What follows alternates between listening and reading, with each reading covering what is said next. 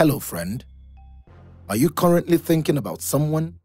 Or do they always come to mind in the most fun way possible? When you think about them, are there butterflies in your tummy? This could be a sign that God has prepared this someone for you.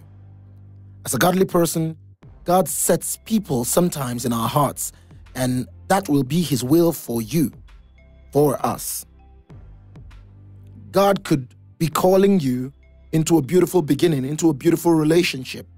Do not be quick to brush off or be annoyed at every thought of a person that comes to your mind. Note this fact: where there is love, there is God, for God is love. So when you can't stop thinking about someone, that could be God telling you that this is my will for you. Now, that said, we will be looking critically into this from various angles of different people and stages of life, from every walk of life and all. For the single, young ones, especially teenagers, sometimes you are crushing on people, and that is the source of the incessant thoughts on this person, and that could well lead into obsession. Now note this: if you are to be obsessed, then you should be obsessed about God, not man, not anyone. There's something you must know. When you become obsessed with someone, it doesn't feel like a crush anymore.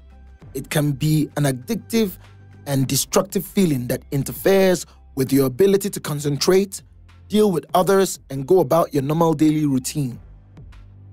This is an issue because this could further make this person a god in your life and have them compete with the place of God in your life. This is why God keeps hammering over and over in scriptures that we should watch our thoughts and guard our hearts, for out of it are the issues of life. But if it is taken over by the thoughts of one, it could be a problem to you and even your relationship with God. Crushes are common in the teenage years, but they do frequently persist well into adulthood for some. Especially if you're not able to talk to the person, ask them out, or start dating them.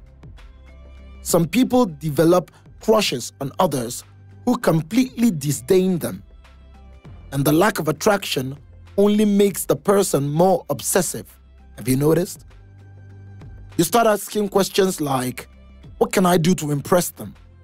Even though the answer is clearly nothing. We all want to feel attractive and like we're successful in all our efforts to find love, even if those efforts are misguided most of the time. The question now is, what guides your desire for companionship? What attracts or affects your choice in attraction? God or godlike virtues, or just your human desires? Sometimes, the people you can't stop thinking about may not be anything like you imagine them to be in reality. This is one reason why you are advised to allow God lead you. Do not pursue things that will destroy you. Allow God be the judge of people and all. If you allow God show you who this person really is, or you allow God be your focus, over time, you will come to the realization that you are in love with the idea of the person, but not necessarily the reality of who they really are. If you notice, especially as a married adult or as a young person whose focus is on God and life, that there is an attraction to someone that you do not need in your life, then call out to God and let Him do the fixing. And while God is doing that for you, instead of being lost or waiting idly, which could be used by the devil to afflict you continually, here are things you can do. Number one, find a distraction. This is important. Find a new hobby or a new interest. Take a vacation, do something kind for the needy, learn a new skill or something, as long as it is not against your faith. In other words, distraction is good. It is better than just sitting in a room and trying to stop thinking about a person. You ever hear the expression, don't think about pink elephants? What happens when you stop trying to think about pink elephants? All you can think about are pink elephants. The same goes for trying to stop thoughts about someone you're obsessed with. The more you try not to think about that person, the more you'll end up with them on your mind and in your thoughts. So turn to distractions and prayer instead. Number 2, be active. An idle man is the devil's workspace. Another way to knowing how to stop thinking about someone is to be active. This way, you don't have as much time to obsess over them. The more occupied you are, the lesser your time to continue in the thoughts. So get busy.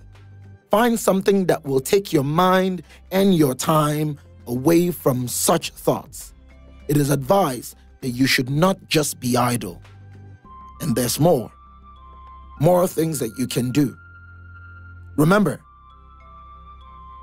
why I said you have to trust God totally, especially with regards to your thinking about someone, is so that you will be guided. God could put some people in your heart continually for you to pray for them. Other times, He put them there for you to reach out to them.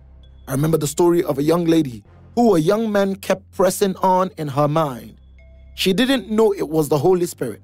She just felt he wasn't her kind of man, so he shouldn't keep coming to mind. Yet, the thought of him lingered on.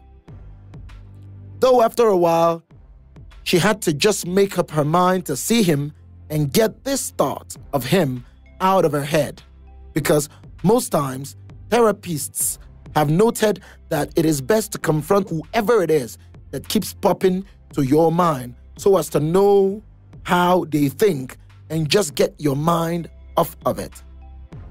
She made up her mind on that and asked around and got his address. By the time she got to his place, she knocked and knocked and knocked. Each time she wanted to leave, the Spirit of God in her will say, "Knock again." So she kept at it until finally she heard a voice from the inside. She heaved a sigh of relief as she waited for the door to be opened. When the door was finally opened, she saw a stunned yet sad-looking face meet her at the door. And he said hi, and she politely asked if she could come in, and he said okay. Inside, she started inquiring of his well-being and all, and before she knew it, he broke down in tears, narrating to her his ordeals and his current predicaments and how she came just in time as he was about to commit suicide. She felt as tears ran down her cheeks. Was this why God had put him in her heart? She encouraged him and told him he could call her anytime and any day. She even went ahead to promise and to do things to aid his predicament. So sometimes, as a young person, the thought of that person might not have been put there for you to be infatuated. It was put there for you to pray and intercede. Yes, love is a beautiful thing, and you need love in your life, but ask God. This is why God is calling your attention to this. Some of the people we ended up with, and later it didn't work out, and we're asking God why. The question is, did He tell you why He put that person in your thought in the first place? It might not be for you to be in a relationship with them. It was for you to pray for them, to stretch out a hand of fellowship to them. There are different reasons why God puts people in your mind. So why not ask God and let Him direct you? So, is there a thought in your mind? When you can't stop thinking about someone, God could be telling you this. So listen for what He is saying to you. God bless you. If this video has blessed you, please like, subscribe, and share with someone.